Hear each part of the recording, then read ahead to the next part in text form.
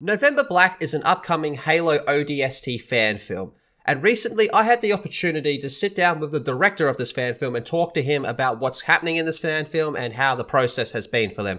So all the links in the description and the pinned comments relate directly to the fan film. I highly encourage you give this fan film a chance when it comes out and enjoy the interview. So the first question is going to be, do you want to, well, I guess this is more of an intro for you as well. Would you like to tell us who you are and what exactly November Black is?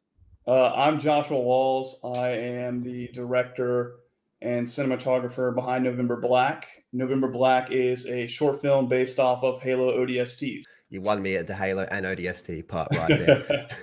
So, how has your experience been with creating this fan film? Is this the first fan film you've done, or have you done other things in the past?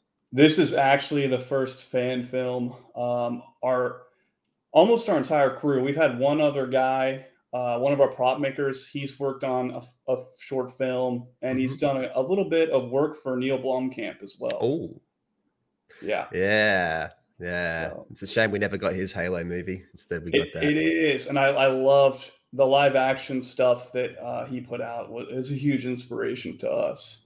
Oh, well, that leads into my next question. Actually, is there any inspiration behind what you're doing? So I guess it's from Neil. Yeah, I mean, all of the Halo live action stuff, the We Are ODST, I mean, as a young man, so I'm 32, so, you know, it was like 13 or 14 when Halo 2 came out. I played Halo CE. I was a huge Halo fan, and I just feel like the universe hasn't really been expanded upon. Like, they kind of touched on it in the Halo TV show, but I'd say like everybody in our group are huge like lore nerds, and we really wanted to expand on that. But like the We Are ODST trailer, huge inspiration. Things like Alien, basically anything sci-fi, military with a little bit of horror. We've taken a lot of direction from that, even a little bit of like Blade Runner and stuff. So I'd say as far as inspiration, definitely the live action Halo stuff, Neil's stuff, and the We Are ODST. Yeah. Well, I don't know about you, but I personally felt that the Halo show was pretty bad and kind of robbed us of what we should have been able to get. And what has, like, to me, like like you said, the Halo universe is really expansive, and there's so many things to do. And the fact that's what they chose to do, just I don't understand their thought process. But one thing that I did notice from that was after that show was done, all of a sudden there was like 3 or 4 fan films popped up saying, hey, this is happening. And ironically, I think like all of them are ODST ones as well. Again, there was no ODSTs in that show, so I don't know what was going on over there. But Is your timing with this coincidental, or were you like some other people that looked at the Halo show and said, I can do better? I think it's a little bit 50-50. There's certainly a part where I watched the Halo show and there was a couple things I liked, but yeah, for the most part, I just felt like they didn't really, and I feel this way about a lot of adaptations. They want to create their own thing versus staying true to the current fan base, you know, and that I don't want to get into it too much, but yeah, there was definitely a lot of disappointments. And I actually my journey into cinematography, I'm actually a firefighter, and I was in the Army for about 7 years. And one day I grabbed a camera and started taking pictures of Halo toys. And funny thing is it was actually about 5 little ODST figures. And I got into cosplay, and I messaged on a cosplay forum on Facebook, and I was like, hey, I'd like to take some pictures of cosplayers. I want to move away from figures. I want to go to people. And at the time I was doing some landscapes and some like high school portraits and stuff that I don't, it's not fun, but it's some money, you know? And I met this guy, Larry Hastings, who's Vulture Productions. He had a really good Halo ODST cosplay. It was like 10 degrees and snowing, and we were running around in basically Kentucky, just south of Cincinnati. And I took a bunch of pictures of him. I was like, man, we should do our own TV show on the ODSTs. Let me silence my phone real quick. And he's like, yeah, that's a great idea. And I wasn't even expecting him to really say that, like, oh, that's a good idea. And about 3 months later, we were talking in a group of cosplayers, some prop makers, him and Offer 3D, and just a bunch of Halo fans that we had a group chat with. And we're like, let's just do this. Let's make this film.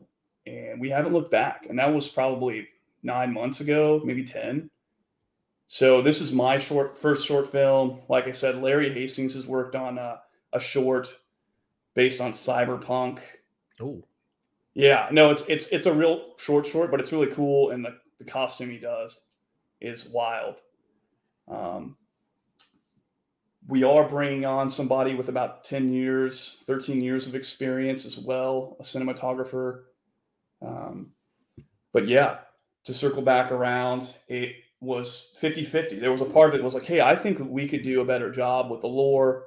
We could do a better job, really making a film that was for fans and not for a gross group of people. We're not trying to, if someone watches our short film and they don't know Halo and they don't like it, it is what it is, but I'm making this for the fans. We are making this for the fans and for us, because we are fans. We love Halo, and we were also kind of disappointed in the lack of content and explanations and lore and stuff within the TV shows and some of the stuff that's been out recently.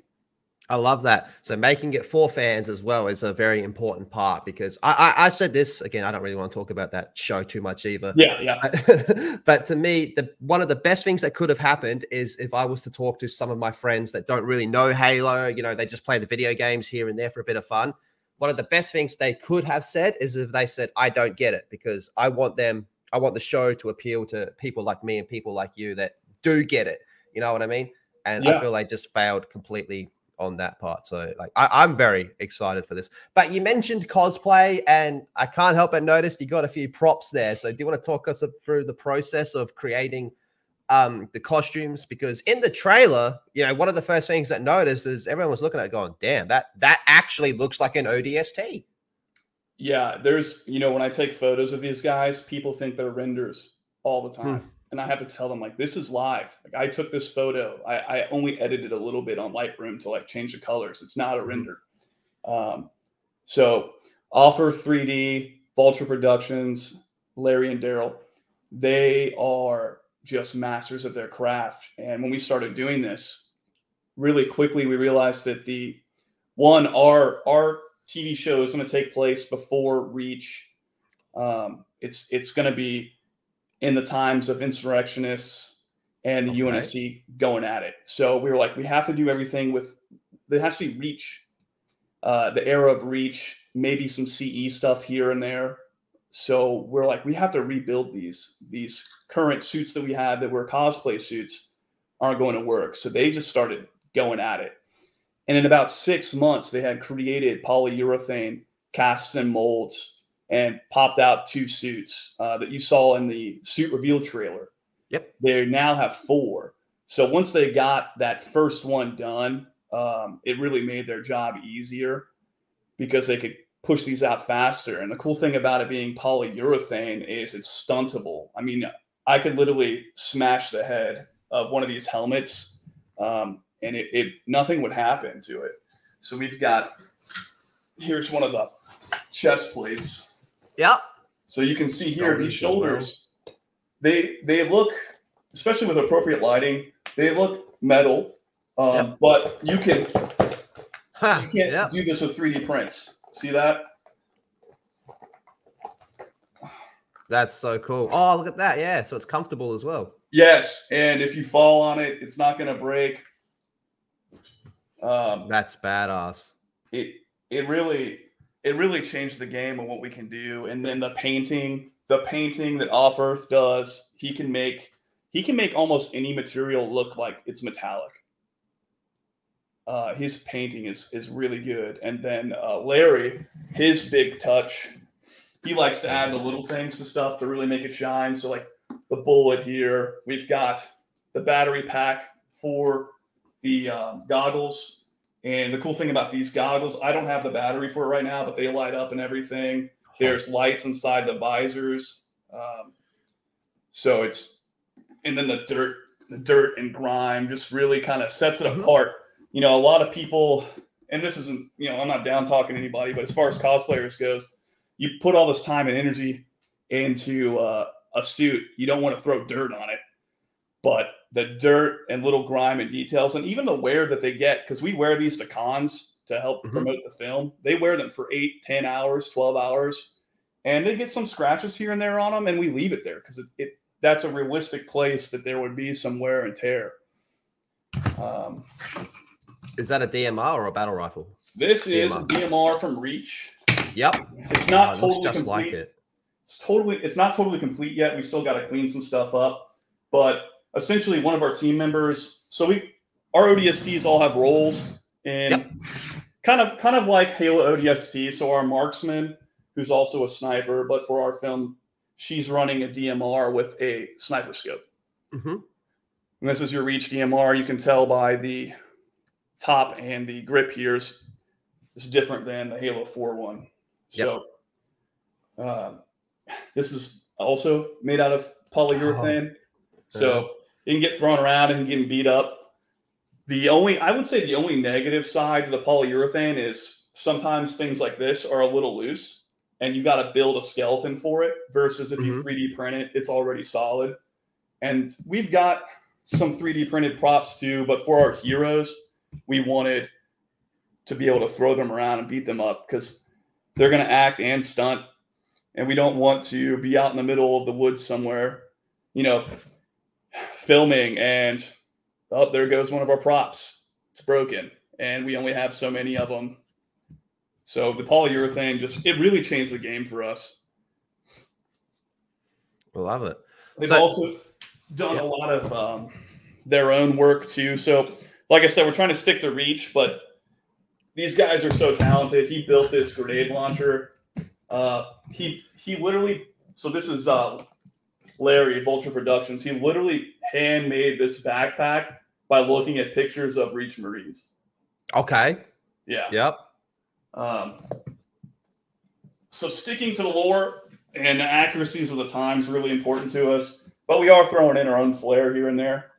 Yeah, of course. You know, you got to put your own little mark on it. But even just that, like, attention to detail, like you look at like a piece of armor and you can tell, you go like, is this pre-Reach? Like, for example, is this post-Covenant War?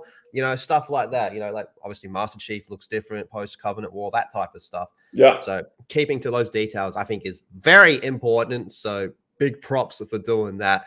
But look, I'm a diehard ODST fanboy. Halo 3 ODST was the very first game I went to a midnight launch for. Yeah. I was in early high school at the time. All right. It got to about midnight. I walked out the door to go get the game. And Dad's like, what are you doing? It's a school night. And I told him, he's like, fine, I'll drive you there. So diehard ODST fanboy. So I have to ask, what made you want to do this as an ODST film? Well, I think it's a couple of things. One, I loved ODST. I think it was the perfect. I actually wish that Halo went in that direction, even if it was a spinoff that they kept working on. I think Halo ODST, it's more of a human story. With all of the Marvel movies and superpowered guys out right now, I think I just got tired. The Spartans are kind of just, in a way, they're sort of like that superpowered soldier, that superhero. Which is great, but that wasn't necessarily the story we wanted to tell. We wanted to tell a more human story. I don't want to do a shot where a guy's getting shot by 500 people. One of our inspirations, I didn't talk about it earlier, was Band of Brothers. Oh, yeah. So we wanted to we wanted a sci-fi that was still pretty grounded in reality. And making a Spartan costume is a little different than the ODSTs.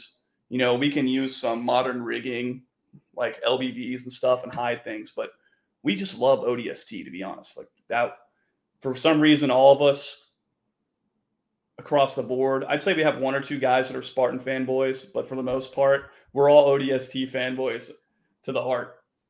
Love I it. love playing the game. My little brother and I, up until the latest installment, we would play every co-op game on Legendary when it came out, and ODST was one of my favorites.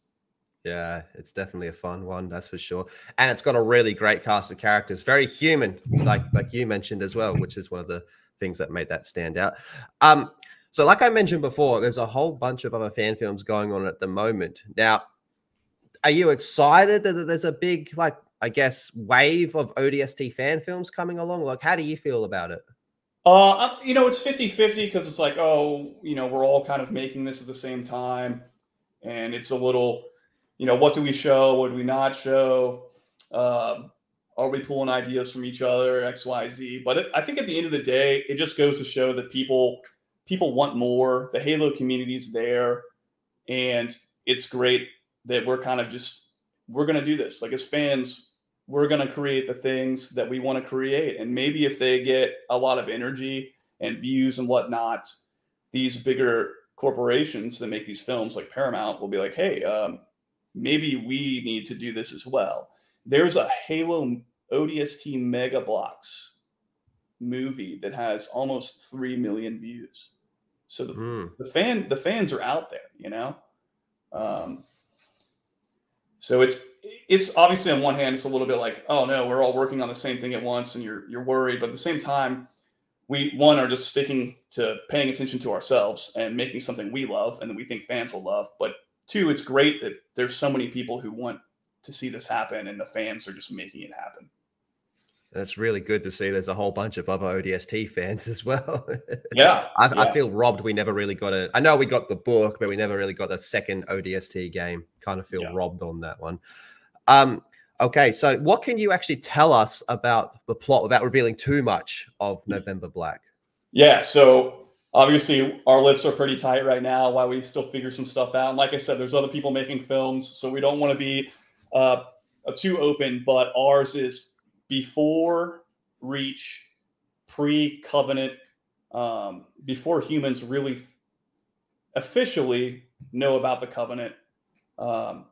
There is a planet called Jericho that our film takes place, which fits in canon perfectly. And it's about a group of ODSTs, sort of like Alpha 9, how they get tasked out by Oni to do some pretty secretive stuff. And it's going to touch on the moral grays of fighting an insurrectionist or a freedom fighter, depending on what side of the fence you're on, and basically working for Oni as a hit squad. I like it. That sounds really cool. Did you purposely go out of your way to make sure that it fit within the larger lore? Oh yeah. We dove deep. If you're a lore fan, there's going to be just tiny tidbits, like pay attention to names and things in the background. But it was really important to me that we found a place, we don't need another timeline. We found a place within canon that we can still have creative freedom, but also live within canon, and people who enjoy lore and canon things can get into the film too and see something like, hey, that's a Halo CE piece of armor or a Halo Reach piece of armor, or I know that name is someone from a book that I read 10 years ago. That's incredibly important to us. So yeah, we made sure that everything fit, and it fit in a way that wasn't cheesy or kind of a cop out, like a cameo of the week type thing. Yeah, sometimes people can make things fit in a place, but it's kind of a cop out, like time traveling sometimes in movies and TV shows. Yeah, I'm with you on that one. Do we have an expected or rough estimated release date? So our rough estimate is late fall. We would like to get it done sooner than that, but with the presidential stuff happening over here, we think it's probably best for our viewership and stuff to push it out late fall, maybe even early winter. But I also don't want to, we're working on this film and it's just us, it's out of our pocket. So I don't want to give it too hard of a date, but yeah, late fall is what we're aiming for. Okay. So that actually leads to the next question, out of your own pocket and all that. So you guys are all paying for this yourselves. Like you're putting up your own money to get it all together. Yeah, right now. So our plan is we are making a story-driven trailer. We're filming next month to put out, and then after that, we're going to create a Patreon and seek donations and stuff. But we wanted to put out a product with our own money to show that we're in this and what we're capable of before we asked anyone for anything. Yep. Okay. So I was actually going to ask next, is there a way that people can help with this production? But I guess that's on pause at the moment until you get this part together. Yeah, it's in the works. We're working on a Patreon and a GoFundMe and stuff. But as soon as this trailer drops, we are going to push it out. Okay, fantastic. Well, we'll have the links to anyone that you want in the description and in the pinned comment and whatnot. So I guess what's next is just a few little fun questions just to wrap things up. So how did you get into Halo? Halo CE. Yeah, from the get-go. I had a PlayStation. For some reason, we got an Xbox. I don't remember why we switched. And I think Halo CE came you got it pre-installed or something on Xbox, and I started playing it, and I loved it. And ever since then, I got in. I've read a lot of the books, played every game that they've made. Whether I liked one more than the other or not, I still played it. It'd be like that. Okay, then what's your favorite Halo game? Well, ODST is probably my favorite. If I have to say, like, best of all, though, probably Halo 3. But I love Halo 3 ODST. It's my favorite. Do you have a favorite Halo character? That's a good question. Well, I don't want to say Buck. People are going to hate me, but I actually really like Sarah Palmer. Really? Okay, that's a hot take. Why Sarah? I think her character is really cool and fun. I like her history, her lore, coming from an ODST team, and then moving up the ranks.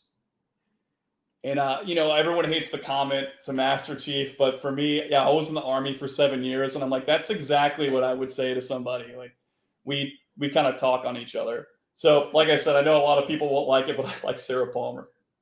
Yeah, I think, like you said, it's her intro. Like the very first thing she says to Master Chief kind of just instantly rubbed people the wrong way. Like, how dare you?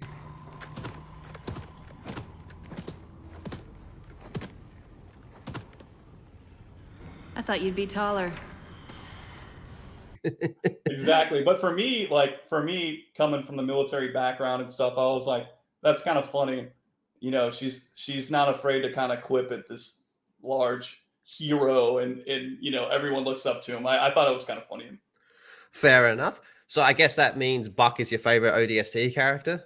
Yeah, I was a sergeant in the Army, and I always have a soft spot for leaders, for like small unit leaders, guys that take care of their team and stuff. Yeah. Buck is one of my favorites as well, and he's actually my favorite ODST. Like whenever I played Firefight with my friends and all that, I was always like, I'm Buck, I'm Buck, I'm Buck. Yeah. I really liked him, man. The voice acting of him as well, and he's kind of the cool guy of the whole group. Gets the girlfriend and all that. And I think he has a very underrated line in the whole franchise, right at the end of the game, where he just like kind of sort of looks at the camera and says, "One hell of a night." What can I say? It was a hell of a night. Oh yeah, yeah. You know what though? And I skipped over Sergeant Johnson's probably my all-time favorite. Okay, there's the redemption part right there. Yeah. All-time favorite is Sergeant Johnson. I love his lines. Just like a badass Marine. All right. Well, what's your favorite Johnson line then? I know what the ladies like. Oh, I know what the ladies like. Classic. Absolute classic. The ladies. I mean, it's perfect. For a brick, he flew pretty good. Yeah. I actually was upset they didn't expand on that. Hey, before we go, I wanted to show you guys building insurrectionists. So we took most of the outer colonies were farmers and miners. Yep. So we are touching on some theft of Unity equipment. But one of our original items right here is a mining helmet switched to a combat helmet. Yeah. And then That's fucking awesome. one of the things that rubbed me wrong on the thing we talked about earlier, someone's TV show, they had AK-47s from the 1950s. And I had an SUVs that my AK-47. grandpa drive. From the future. There we go. Now that's more like it. Yeah, no, that's incredible, man. Like the fact that we've said this, like everyone says this type of stuff. You need fans to create these type of things because fans will look at stuff and go, no, that's wrong. That doesn't fit. That's what are you doing? You know, so it's good to have that little attention to detail. But I think on that note, we'll call it here. November Black, get keen, everyone. It's going to be awesome. And I can't wait to see more from you. So thank you very much for your time. Appreciate it. And I'm very excited to see this. And I know a lot of other people are as well. Awesome, man. It was really good talking to you. And I appreciate you for having us on.